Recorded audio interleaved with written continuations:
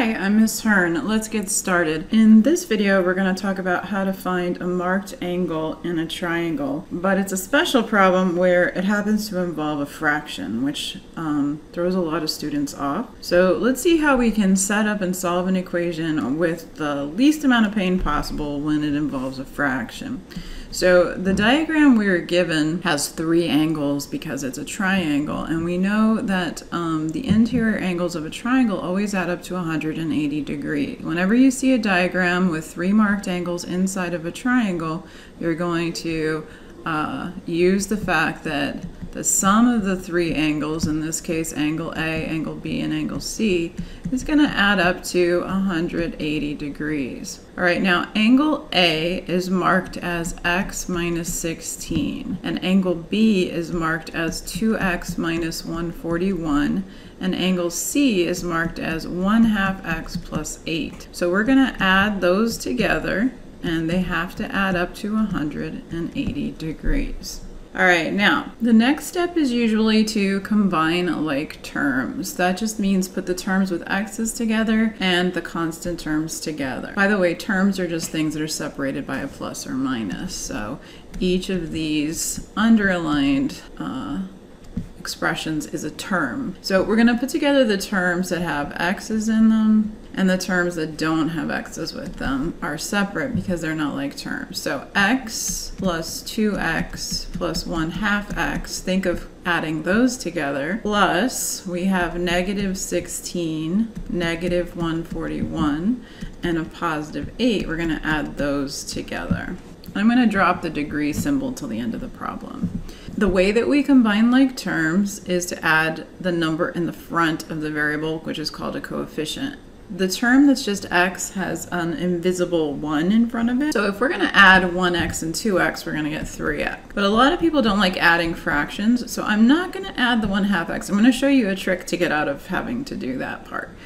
And then, but I am going to add together negative 16, negative 141, and 8, and that's going to add up to negative 149. Okay, now the next step I'm going to do is to get rid of any fractions that are in my equation by multiplying through by the denominator. So you see how we have a denominator of 2 in the bottom of that fraction. So what we can do is to multiply by 2 on each side of the equation, and watch what happens when we do that. So if I distribute the 2 on the left, you have to distribute it to each term. This is called the distributive property. Then we would get 6x plus, now I'm just going to write 2 times 1/2 for a minute, x, and come back to that, minus 2 times 149 is going to be 298, and then on the right we have 180 times 2, which is 360. Okay, let's talk off to the side about what is 2 times 1/2. So remember, any whole number can be written as a fraction by thinking of it as being over 1. 2 is the same as 2 over 1. And when you multiply fractions, you multiply straight across. A lot of people think that they have to do something fancy when they multiply, but you don't. You just go straight across. 2 times 1 is 2,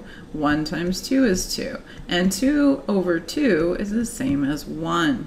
So you see how this 2 times 1/2 x is just going to become 1x or x. So we no longer have a fraction. That's kind of the magic of multiplying both sides by the denominator in an equation. You can only do this because we're working in an equation, by the way. You can't multiply by 2 anytime you want to clear a fraction. But when you have an equation, we can multiply anything we want as long as we multiply on both sides to keep the balance. Okay, so now I'm going to add 6x and 1x, and that's going to be 7x minus 298 equals 360. Now get x by itself. So I'm going to add 298 to both sides.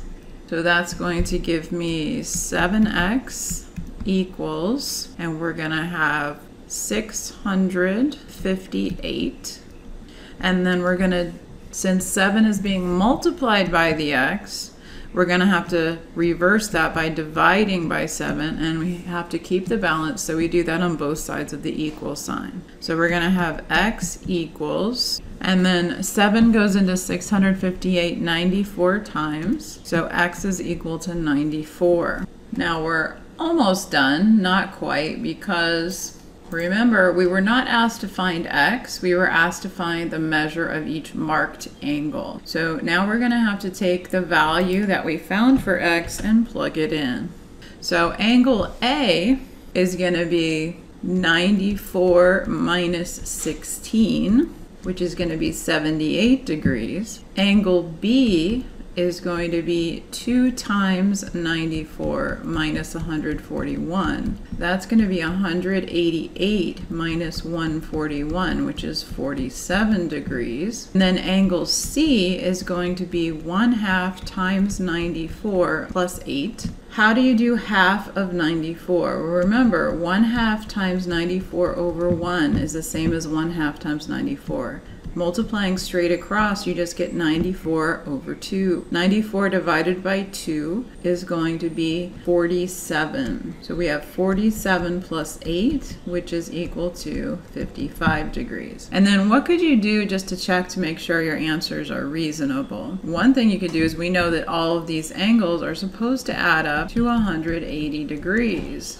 So let's just check that they do. What would 78 degrees plus 47 degrees plus 55 degrees add up to? So 78 plus 47 is going to be 125. And then if we add 55 to that, we do get 180. So it seems like the angles we found, 78, 47, and 55, are reasonable answers. I hope you found this video helpful. If you did, please give it a thumbs up. That helps other students to find the video.